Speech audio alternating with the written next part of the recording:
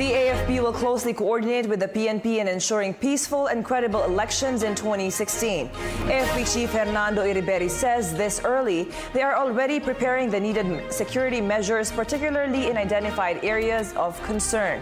The PNP come up with a list of election hotspots. Also being dealt with are private armed groups, rebels, and terrorists. We have already issued some guidance that to conduct countermeasures to forestall occurrence of similar incidents. We are trying our best. We will have to assess it together with the Philippine National Police. Alam mo naman, ang elections, it's not a purely military concern.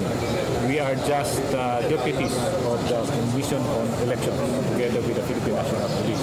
So we will have to assess that together with the Philippine National Police so that we can have rationalize the proper force that we will employ in those areas, and also identify kung ano yung mga areas of concern during elections para yun ang matutukan natin.